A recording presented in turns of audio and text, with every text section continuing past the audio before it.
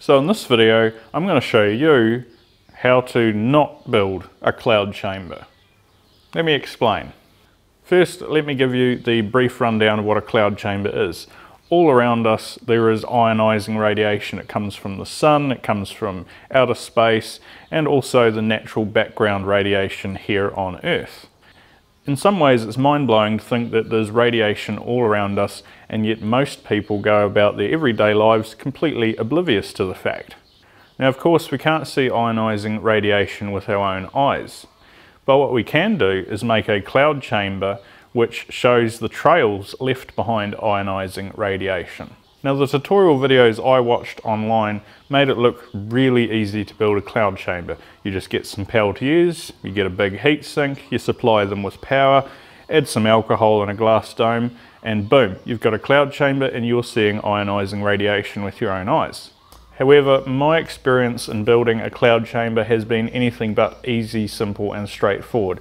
I think during the designing and building process I've fallen into every possible trap and pitfall that you can when designing a cloud chamber. And that's why this video is called How Not to Build a Cloud Chamber, because I don't want anyone building a cloud chamber to go through the frustrations I've experienced when designing and building mine. Now there will be a follow-up video, I hope, of a working cloud chamber, and I don't want you thinking that this video is a waste of your time because there'll be a follow-up one. This video will have lots of relevant information that will lead on to the next video. So let's get into how not to make a cloud chamber. Now the key aspect in any cloud chamber is the cold plate, which needs to be below minus 25 degrees Celsius. Now if you live in America, the cheapest method to achieve this is to simply go ahead and buy some dry ice. But if you live anywhere else in the world, that's probably not an option. So the next best option is to use these. This is a peltier, or sometimes called a TEC. Now when we supply power to the peltier, heat gets transferred from one side of the tile to the other, and what this effectively means is one side gets very cold and one gets very hot. And if we stack 3 peltiers on top of one another, we can get down to really cold temperatures, cold enough to make a cloud chamber. This is going to be my cold plate. It is a piece of 1.2mm thick sheet copper, and I've painted the top side satin black to reduce glare. These peltiers produce a lot of heat and we need a method of dissipating that heat. So the obvious choice is a heat sink. I've got 2 very large heat sinks here, and I've tried both of these with my peltiers, but both these heat sinks failed to get me down to the temperatures I required. So I had to put those aside and go to a liquid cooling option. So this is a 140mm radiator all-in-one computer liquid cooler. And I'm not going to be using one, I'm going to be using 2. When it comes to choosing peltiers and heat sinks, you've got to make your selections wisely. Whether you choose to go with an air cooler like I have here, or a liquid cooler like I'm using in my build, there is only so much heat that a heat sink or liquid cooler can transfer before the system is thermally overwhelmed and everything just gets heat soaked. A well-designed heat sink like this one or my liquid coolers can, in the ballpark, move around 150 to 200 watts of heat efficiently. Now each one of these peltiers can generate 120 watts of heat, and that is a lot of heat to move, especially when you consider I'll be stacking 3 on top of one another. That can equal a huge amount of heat to dissipate. The first version of my cloud chamber I built, I only used 1 stack of peltiers and it failed to get me down to the temperatures I required. So that's why I'm using 2 coolers and 2 stacks of peltiers in this build. So both the peltiers and coolers need a 12-volt power source, and the peltiers draw quite a lot of current. So I've gone with a computer ATX power supply, and I've modified it by removing all the unnecessary cables and connectors I don't need. There's only 1 green wire on the motherboard connector, and I've extended that out, and when the green wire is connected to ground, a black wire, the power supply switches on. And lastly, I added a mains cable to the back of the IEC connector here so that I can run a second power supply. So why do I need a second 12-volt power supply? Well, it's to run this. This is a high voltage step up or boost converter, and it transforms 12 volts DC to over 20,000 volts DC on the output. Now if I ran this from my big power supply and an arc occurred, it could travel through the power supply, perhaps even through the coolers, and destroy everything. So by running the high voltage boost converter from a separate smaller power supply, if an arc occurred, hopefully this is the only thing that gets damaged. So now I've got my parts worked out, I just need an enclosure to mount everything to. Wonder what I could use.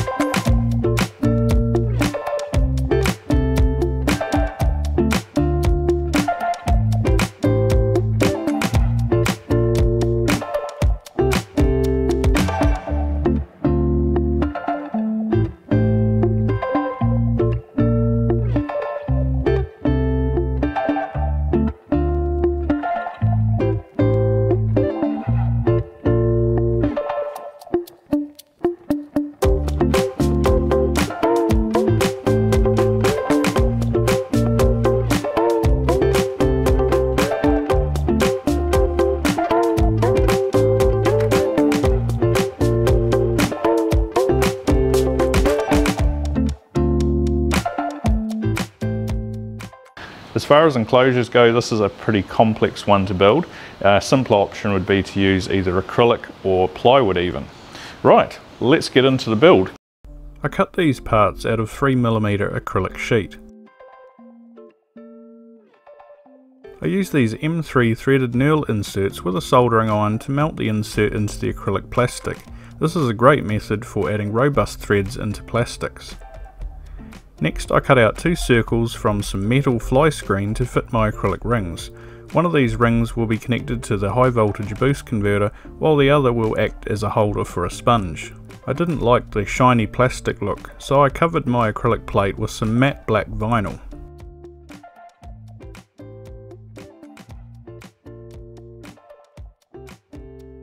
Next, I needed to glue the 2 tubes that form the uprights using acrylic cement. Once that cured, I glued the 2 rings onto the uprights. While that cures, I'll start mounting my high voltage converter into the enclosure along with my power supply.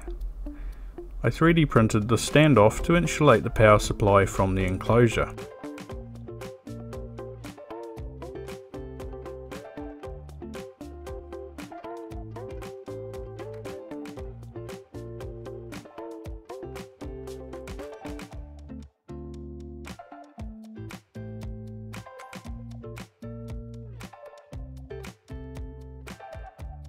The indicator LEDs and switches that turn on the Peltier's high voltage converter and lights were then wired in next.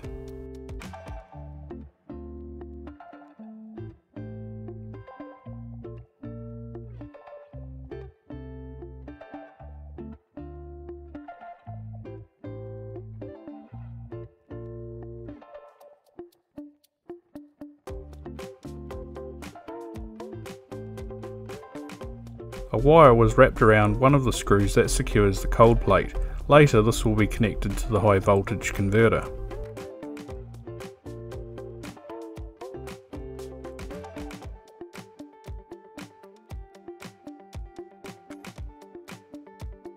It's a good idea to add some form of lighting into the chamber. I chose to use 12 volt LED strip lighting because it was easy to run directly from the power supply. I made this bracket to mount the LED strips to.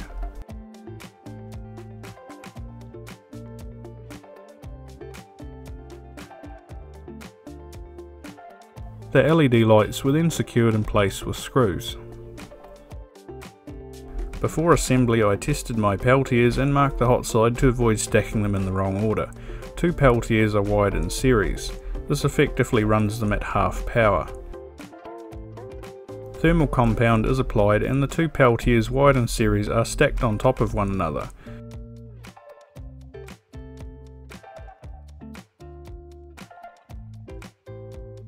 A third peltier is then added to the stack. This completes one stack, and I'll be using 2 stacks for a combined total of 6 peltiers. Thermal compound is used between the cold plate and peltiers. Because my enclosure will have positive air pressure from the fans, I needed to use sealant around the peltiers to prevent air turbulence inside the chamber. The connectors on my coolers were removed. We only need to connect 12 volts and ground to the pump and fan. The extra wires are used for RPM and PWM control, which we won't be needing. Thermal compound was spread onto the peltiers and the first cooler was fitted. Only I didn't get the head spacing right and thus didn't have adequate clamping pressure, so I swapped out the standoffs for some slightly shorter ones. Now I could attach both my coolers. Now let's take a moment to enjoy this beautiful masterpiece. Did someone say spaghetti junction? Now came the tricky affair of squeezing everything into the enclosure. Originally this enclosure was designed for only 1 stack of peltiers and only 1 cooler, but that failed to get me down to the temps required for a cloud chamber, so here I am attempting to cram twice the amount of hardware into the same enclosure. Now the cold plate needs to be connected to the negative output of the high voltage converter. Remember that wire wrapped around the screw I added earlier in the build? This is where the negative high voltage wire is connected to.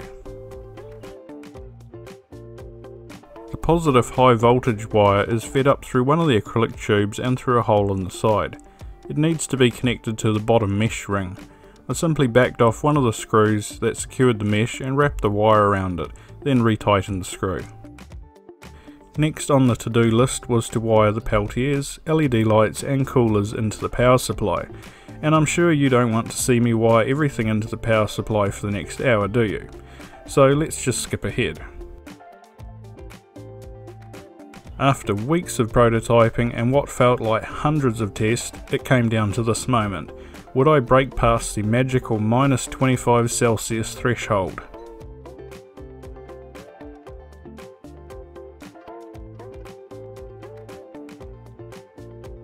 Okay, well that might look like I failed, but what is preventing this getting colder is the build-up of ice forming on the cold plate. Once the glass dome is over top, the whole system should get another -5 degrees colder. Even though I made every effort to prevent the high voltage from arcing, it had total disobedience and arced anyway. So I swapped it out for a smaller unit. Rather annoyingly, both the output wires are coloured red, so I had no idea which one was positive or negative. I separated the wires far enough apart that they couldn't arc, but close enough to see the corona effect. You'll notice the wire on the right has more corona coming from it, so now I know this one is positive. I want to give a quick shout out to Noel Andrew. We've both been building cloud chambers and working through the issues associated with building one. He told me about using this method for identifying the polarity of high voltage sources. I used a buck converter to control how much voltage was supplied to the high voltage boost converter. It allowed me to fine tune the output voltage to a point where it no longer arced when installed into the chamber, probably somewhere around 5 kilovolts. With that out of the way, I could perform my first proper test run. I soaked a sponge with isopropyl alcohol and placed it on its holder. I used a ball of tack to hold the small button of americium salvaged from a smoke detector. It emits alpha and beta particles, and provided it's handled properly, is a fairly safe sample to handle. Not that I'm encouraging you to go out and pull apart smoke detectors. It's dangerous and without proper training can be deadly. Fortunately, I'm a professional YouTuber with the proper training. So now it's just a matter of waiting a couple minutes to get down to temperature. You'll know when you're down at the right temperature when you start to see alcohol fog appear. I saw my first particle trails and I can't tell you how awesome this is to see in real life. But I did notice the effect wasn't as spectacular as other cloud chambers I've seen online. You'll notice the fog seems to be rolling off the sides of my cold plate. So I sealed the glass dome with tack and retested. Sadly, it made no difference. It seems the alcohol fog is heavier than air and naturally wants to sink to the bottom of my chamber. Next I tried making a brim around the cold plate with more tack and retested. This time the trails were much clearer. I also noticed my LED lights were casting too much light on the cold plate for my liking, so I tried using a torch from the outside of the chamber to only cast light onto the alcohol vapour, and now we're really starting to see those trails pop out.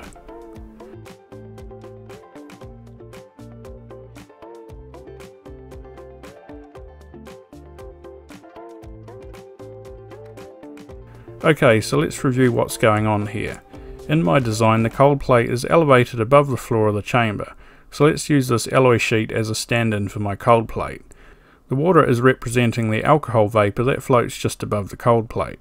Now because my cold plate is flat, the vapours just simply slide off the sides, similar to what the water's doing here. But if I make my cold plate similar to this dish with sides, it will concentrate the vapours above the cold plate, making the effect more visible.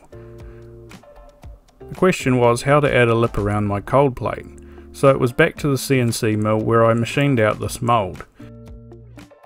I applied soap as a releasing agent and filled the mould with polyurethane sealant and left it to cure for 24 hours.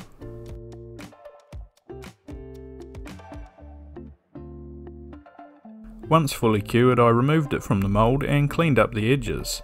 I used more sealant to glue it onto the cold plate. While that cures, let's address my lighting issue. There are two issues with my design. The first is the top row of LEDs is too high and light is spilling onto the cold plate. Ideally we want the cold plate to be in darkness and only illuminate the alcohol fog floating just above the cold plate. Removing the top row of LEDs only offered a meagre improvement. My torch was still far better.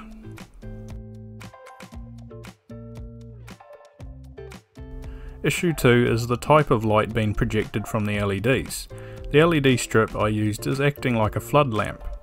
What I really need is a focused beam of light, so I opted for a very powerful Nichia 5mm LED mounted into a chrome bezel. Here we can see the LED has a focused beam of light projecting from it. Comparing the two side by side, we can really see the difference. I 3D printed this on my printer to mount the LEDs to. I used two 330 ohm resistors wired in parallel to run each LED from a 12 volt power source.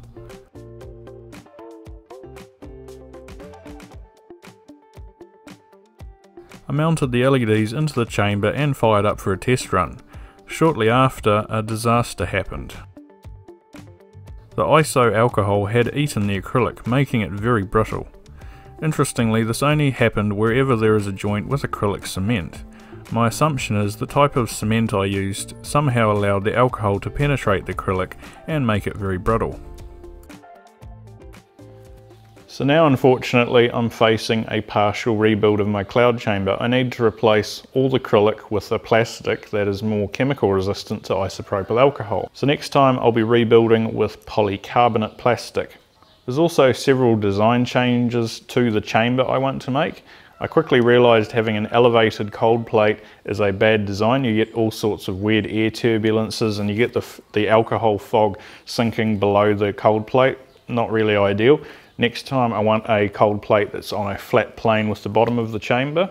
I've also learnt that using a sponge isn't as good as using a piece of thick felt to hold the alcohol.